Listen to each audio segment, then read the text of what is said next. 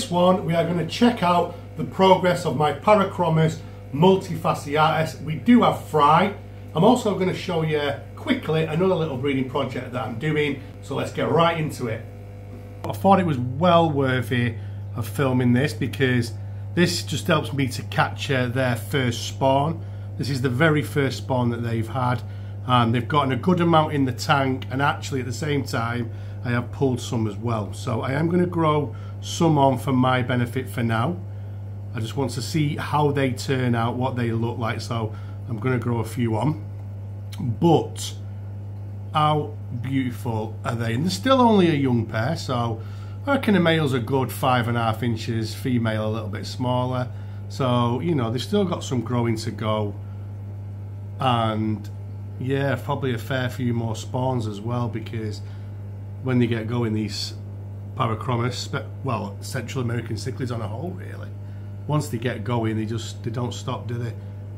But I do think out of the whole Parachromis family, I think in breeding dress, these, oh man, these are unbelievable. Look at them. Oh, they are stunning, aren't they? Absolutely beautiful fish.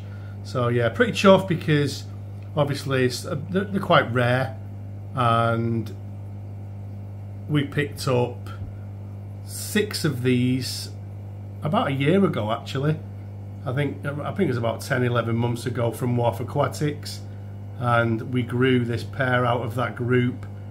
So yeah, bumblebee cichlids, yellow jacket cichlids, you hear them called quite a few things, but they are Parachromis Multifasciatus, and if you've seen any of my other videos, you'll know that they used to be the Frederick Stali. So yeah, I just call them Parachromis Multifasciatus, to be honest. It's one fish that I don't really use the common name for some reason, but yeah, look at that, absolutely beautiful. Let me just swing you around and show you the fry. So I have put some fry in this tank. This is, I did do a short on these new tanks that I bought. The 4-foot that was here before, the seal started coming away, so I pulled it. I didn't want to take the risk and just wait for water all over my fish room. So, and it was just a dumping tank anyway. But yeah, we've pulled some fish, we've pulled some fry, sorry, and there's some rapashi in there at the moment. My new plecos are in there as well. So yeah, we're just gonna feed them up to about 6 times a day and see how they do. But like I said, these are not available to anybody, so at the moment I'm not planning on moving these on. I need to see how they turn out, and this is what's happening. This is just more for my benefit at the moment because I want to see how the young turn out. So we'll see how those young turn out, and if they turn out well, we will put them out. We will make them available, because again, like I said to you, this is quite a rare fish in the UK. Yeah, really chuffed with these, loving them at the moment.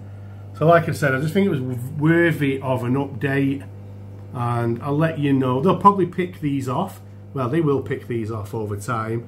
I mean, they've had it, I think they've been in there a couple of weeks with him, so they're doing quite well so far, because they've still got a hell of a lot left. And actually, for their first spawn, they have had, when you think all them in there, and you know, there's a big pile in that corner there and a big pile in that corner, they've had a really good amount. Just quickly, that other tank there, I keep panning past it, so for anyone that's interested, I have got a pair of Spillaris in there. I've never had a tank there before, so I decided to get another one of these and put a pair of Spillaris in there, but they are yet to spawn. So yeah, like I said, I just wanted to do an update on these because they are magnificent, and I get the chance to log this journey as well. So yeah, really happy, and we will go and wrap this one up now. Absolutely loving that pair of Multifasciatus at the moment, getting a lot of joy out of them, to be honest. And yeah, the fish room's coming together now, guys. I've got quite a few pairs together. There's going to be the changes coming, like I said. You know, I did the video at Christmas and it's still ongoing, but I've got a lot of things that are happening, and I'll show you in due course. Obviously, I'll try and get the videos up with updates, and yeah, I really appreciate you guys supporting me. Honestly, it means the world. And yeah, if you're not subscribed to the channel, consider subscribing. And yeah, I think that's it, guys. I'm going to leave it there. and I'll see you all on the next one.